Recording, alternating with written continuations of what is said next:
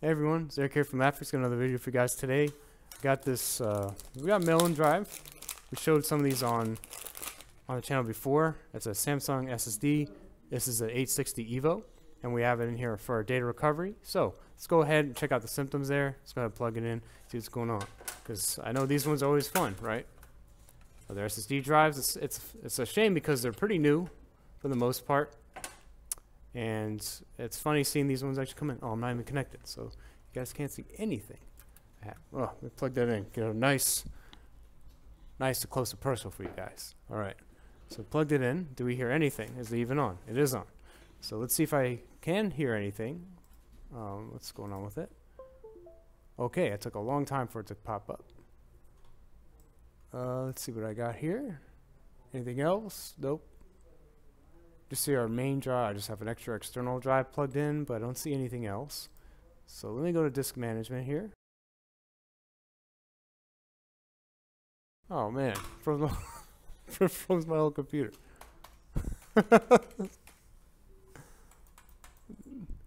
What the heck? I got disconnected. This will be good. It's gonna work now. Right. Okay, well it looks like it froze and it my whole computer, you can see my drives are loading. I have to disconnect it. Actually, I don't even know how the recording is going to go because it did freeze my computer. So that's a big problem, right? Most likely that means there's some type of physical issue. Maybe there's a short going on there. Maybe there's a controller issue with the SSD itself there. And that's why it's doing that, right? Because it wouldn't be throwing such a fit. But it's not even connected now. I have like other drives connected there, but that's not the main one here. So we can actually take a look at it. Let's go, I'm going to unscrew that. I'm going to see if there's a physical issue with the drive itself. We can maybe put on a thermal cam, see if we can see there's a short or something like that. So let's go ahead and take a look at it. Okay, so we have the drive out. Let's go ahead, open it. It's good it has been opened, which is always a good surprise. It's always nice to see that. So let's go ahead and open it up here. Let's just be this. That's about it. Okay, so we have the SSD here. So let's take a look first before we go crazy with this and see what's going on, right? So I think let's go into a microscope, see if there's anything obvious because we want to see if there's any damage or maybe there's a controller issue or something there. So let's do that real quick. Okay, so let's go under here and let's see if there's anything obvious before we go too crazy with it, right? Because it's not recognizing.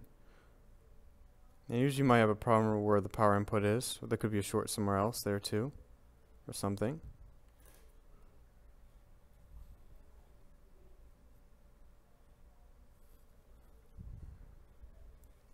So a little solder ball looks like. You see that? The resistor is. Let's take a look here.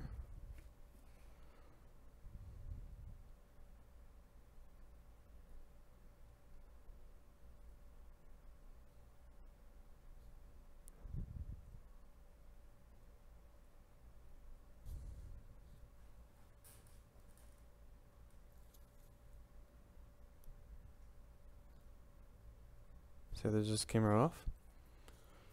Be like a little solder ball there. Okay, so let's plug it in again. I don't see anything crazy obvious outside of just that. Everything else appears to be okay. Sometimes there can be a short there too, right? If it's not recognizing or something, or be a problem with something else. But let's plug it in, and then from there, I think what would be a good idea would be to use a thermal cam and see if it shows anything obvious. So let's go ahead and do that. All right, so let's go ahead and plug this in and see. From there, and probably maybe use our camera too. So disconnect my other drives there too. Okay, we heard that. It's just plugged in, so it's not showing up anything. Is anything getting warm? Well, I can feel something with my fingers there, but nothing's coming up here. So let's go ahead and see if the thermal cam is going to see one main area, and this is a bad view, isn't it? So it looks like it's the controller, but let's go ahead and flip it. So here it is there, and it looks like that the controller is getting very hot. So even based on these symptoms, it doesn't necessarily mean that this could be only a problem with the controller. It also can be a problem with the NAND itself there. Let's go ahead and check it out under our software and see what we're getting.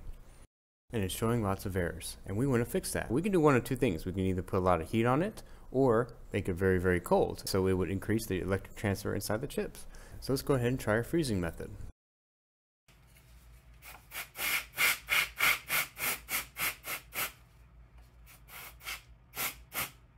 Now you can see ice is doing its job. And actually look at that, now it's green. And we're able to actually make our data copy what we're doing from the drive here. And it's not getting the yellow black anymore, which is really good. So we're gonna wait for that to finish. Let's go ahead and check out on the data. Okay, so we can go ahead and see the data. Everything looks to be good, and it's actually a lot faster and a lot smoother now. Anyways, guys, I hope you guys enjoyed watching this video. If you did, please leave a like. It really just helps a lot. Subscribe for more content. We got lots of liquid spill videos, data recovery videos, lots of other cool stuff on the channel. If you're interested in that, definitely go ahead and check that out. See you guys in the next video. Thanks a lot for watching, guys. Take care. Bye.